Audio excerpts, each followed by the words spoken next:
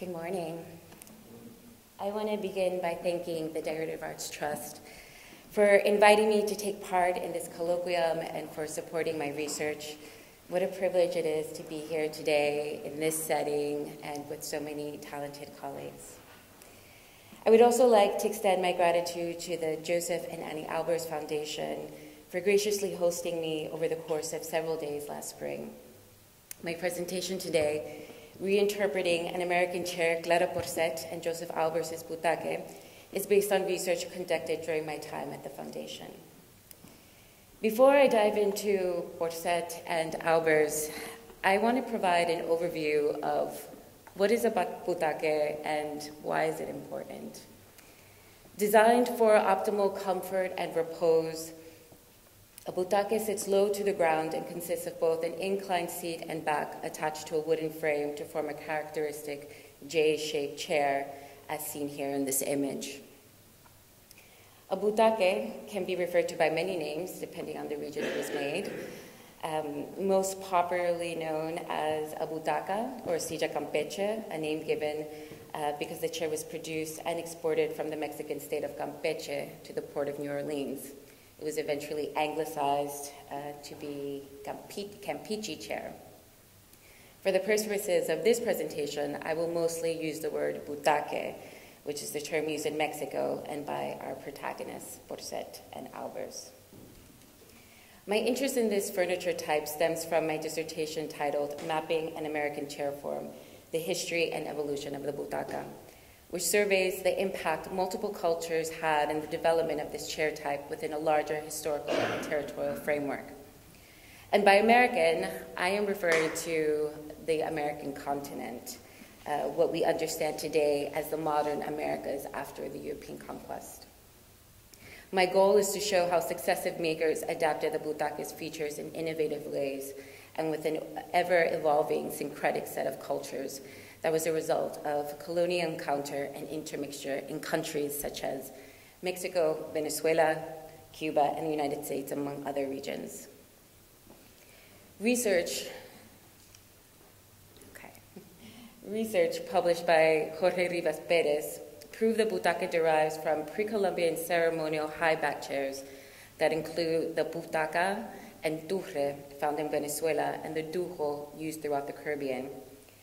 Rivas Perez referenced 16th and 17th century publications that included dictionaries of terms used by the indigenous groups from Cumaná, a northern coastal area in Venezuela. The turre was defined as a chair made of wood, and butaca was another word used in Cumaná to refer to a similar kind of reclined seat. Butaca would eventually become butaca. The indigenous people of Cumaná are ancestrally connected to the Arawak ethnic groups that inhabited the Caribbean islands and are now referred to as the Taíno and Lucayan cultures. Turres and butacas are related to, Turres and butacas are related to Taíno and Lucayan dujos that were revered ritual seats used by high-ranking members of society. Dujos are stylistically more elaborate than Venezuelan turres and butacas. These chairs are carved from a single piece of wood and include anthropomorphic and zoomorphic details, as well as incised decorative patterns, as seen here in these two incredible examples from Hispaniola. Caciques used duos for cojoba rituals that included consuming hallucinogens to stimulate communication with powerful deities for guidance concerning significant decisions. However, duos were also used in social and political events, such as the reception and feasting of neighboring dignitaries, allies, and kin that provided an occasion to underscore the high status of both guest and host.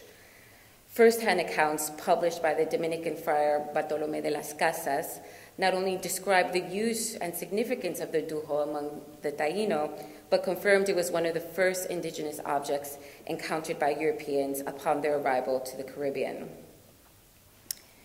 For centuries, the butaque was thought to have originated in Spain from the sillón de cadera, a chair form stemming from the ancient Roman curule chair. Both chairs have curved legs forming a wide X on the front and back. The curule chair was a symbol of power used by government officials in ancient Rome, as seen in these Roman coins. It had no back and could easily be folded and transported. A sillón de cadera notably includes a backrest and is not foldable. It was among the earliest chair types to arrive in the Americas with European conquistadores and was associated with high social status and influence. The X form of the legs became evidence for the butaque to be linked to these two European chair types, no one taking into account that what made the butaque distinctive was its reclined slope back and not its X-shaped legs. The argument that furniture makers in the colonial Americas based the butaque solely on the sillón de cadera ignores indigenous seating types that were also present at this time. While objects like the duo exemplify indigenous people's mastery of wood carving techniques, joinery was not used in the pre-Columbian artisans' practice, which was subsequently introduced by Europeans along with nails, iron tools, and serrated saws. Drawing from both native and European seating traditions, the butaque emerged as a new type of chair used in intimate private spaces and for rest and respite from the heat. And this here is very essentialist. If my dissertation advisor saw this, he would scream. But it's just a way for you all to get an idea of the different types of chair, how these two chair forms come together and influence the butaca. And just a quick image of one of the earliest existing butacas, which is at the Philadelphia Museum of Art. The 19th century butaques had entered, by the 19th century, butaques had entered the US market and had spread along the East Coast. Thomas Jefferson famously waited nearly 10 years to get his hands on a butaque. He called it a Campeche hammock, which for irony, I would just like to add that the word hammock is derived from the Taino word hamaca. Jefferson eventually procured a butaque made in New Orleans. On the left is a contemporary rendering of the original, now lost, which has an unmistakable Federalist quality. It was known to be his favorite chair, and even he had enslaved carpenter John Hemmings make examples for Monticello, which is pictured in the center. Upon Jefferson's death, his possessions were sold to pay off his debts, as seen here in an unsettling document listing a bill of sale that includes a young enslaved boy, Marshall, and a Campeche chair. In the 19th century, the butaque also became a chair that was no longer used solely in the private spaces of a home, but was also used outdoors. Here are two examples, one in Virginia and another that shows a butaque made in either Mexico or New Orleans at the New Jersey home of James Colas. Now we're transitioning to the main event. I want to begin by introducing Clara Porset, a pioneering Cuban-born designer who settled in Mexico City as a political exile in 1935 at the age of 41 and would become one of the leading designers in the country. Porset's most emblematic furniture design was her modern reinterpretation of the butaque, pictured here in this living room in the Casa Ortega. Her numerous butaques were distinguished by a minimalist aesthetic as well as an acute attention to materials and craftsmanship. It is through her various iterations of this chair that I've come to understand Porset's impact on mid-20th century modernism and her position within an influential network of artists, architects, designers, and intellectuals. You can see here images of the architect Luis Barragan's house with numerous butaques designed by her. Before settling in Mexico, Porset established herself as a prominent furniture and interior designer in her native Cuba, receiving commissions for private homes, schools, hospitals, and clubs. In 1931, she presented a paper advocating for the use of the term interior design as an alternative to interior decoration, which she believed gave the impression of adornment rather than refined functionalism. Porset also introduced the concept of using natural fibers and resources native to the region to produce furnishings appropriate for the Caribbean that would stay cool in the hot climate. In 1933, she founded the Architects Institute of Cuba and became the director of the Technical School of Women. Although her wealthy upbringing afforded her an impressive education in the United States and Europe, she regretted never studying at the Bauhaus, and she wrote Walter Gropius to inquire about enrollment. But the rise of Germany's National Socialist Party and its increasing pressure on the school prohibited her from attending. Gropius recommended she contact the German-born artist and educator Josef Albers, a Bauhaus professor, who had recently left the school with his wife, Annie, to begin teaching at the newly established experimental art school, Black Mountain College. In September 1934, Porset traveled to Asheville, North Carolina, where she took courses with the Albers on the fundamentals of composition and design. Black Mountain was an important and influential experience for Porset. Of her time at the school, she wrote, "Seeing is better than reading, so I went to Black Mountain College, a place lost in the mountains of North Carolina, beautiful if there's anything beautiful, where Albers now gives his wonderful teaching with the prodigality of one who is the owner of an inexhaustible treasure."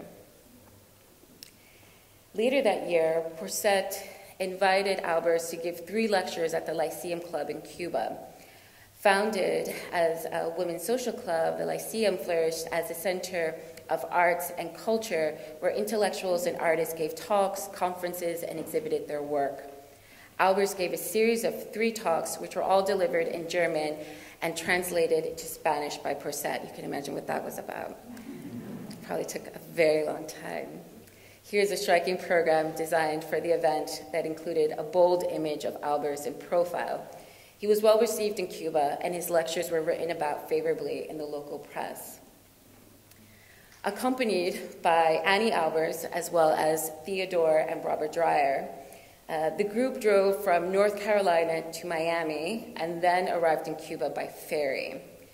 Albers, an avid photographer, took many pictures throughout their 3-week visit. This trip to Cuba marked the first of many trips to Latin America Josef and Annie Albers took in the decades to come. In particular, the couple formed a deep connection to Mexico, and over the course of their lives made 13 trips to the country. Once Porset was settled there, she and her husband, the Mexican artist Javier Guerrero, the two are pictured at the center, became instrumental in connecting the Alberses to their creative circle of friends, which included the likes of Diego Rivera. While countless photographs of these trips exist, no correspondence between Josef or Annie Albers and Porset survive. Their relationship is mostly documented through photographic clues and sparse archival materials. It's important to note Porset arrived in Mexico during a period marked by cultural and philosophical idealism. She immediately became involved with the Liga de Escritores y Artistas Revolucionarios, or LEAR, a collective of socialist thinkers, artists, and writers and architects established in 1933. Through LEAR, she met her husband, Guerrero, who exposed her to Mexico's indigenous material culture and vast artistic traditions. However, in general, this was a time when artists were particularly interested in exploring indigenous identity and visual culture as a means of developing a unique Mexican aesthetic. Here's a great image of Porset's living room filled with butaques, books, and indigenous ceramics. There is no doubt Josef Albers was deeply captivated by both ancient and contemporary Mexican indigenous culture.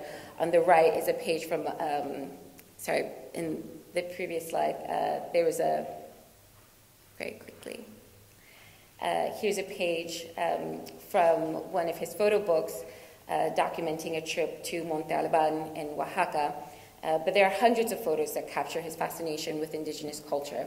While Albers' interpretation of the butaque has often been directly linked to his friendship with Porset, a point I have also made, Albers likely encountered the butaque through multiple avenues, including Diego Rivera. Here's a picture made by him during his trip including Diego Rivera, and also throughout his other trips in Mexico. There are a variety of regional butaque styles throughout Mexico. Here's an example by the Chinatec people, and a work by the Mexican artist Francisco Zuniga depicting a Huichatán woman seated on a butaca. Both are from the state of Oaxaca. Two sketches dated circa 1940 show Albers working through the chair's design that ultimately led to two versions for Black Mountain College, now identified as Mexican chair type A. The first examples were first produced by Edward Dupuy, a local woodworker who often did work for Black Mountain College. After he produced the wooden frame, the chair was sent to Asheville Harness Company for leather upholstery. And so you can see the two here. Mary Gregory, who became head of the woodworking shop at the school, then took over the production of the butaques and other furniture styles that were used on the campus. As you can see on the top left side, the butaque with the handle was smaller than the one without. And seen here in Josef and Annie Albers's, they had their own collection of butaques in their living room at the school, not quite as intense as Porset and Guerrero's jam-packed butaque living room, but they were there. And while these chairs were ultimately constructed for the dormitories, it was not uncommon to see the butaques used in other parts of the campus, like the classroom. In fact, students would sometimes take them when they left the school, and some examples survive today. It is believed that Albers himself traced the outline of one of Porset's chairs and took notes on its construction, although this evidence has been lost to time. While this may be true, I was struck to find this image on the left of a butaque made in Tehuantepec, Oaxaca. It was actually included in an article published by Porset and juxtaposed with a photo of one of her own butaque designs, which took a quite different style and approach. However, when seen next to Albers's butaque, the similarities are really striking. You see them in the style, the form, and construction. While Porset likely played an instrumental role in Albers's decision to design his own butaque, it would be a mistake to discount the influence indigenous-made butaques had on him as well. The Alberses continued to furnish their living room with butaques and use their chairs made at Black Mountain until their passing. At their foundation, I was particularly drawn to two portraits of them taken on butaques. Josef seen seated with his painting in the background, and in Annie's portrait, you can see a section of one of her weavings at the top right of the corner.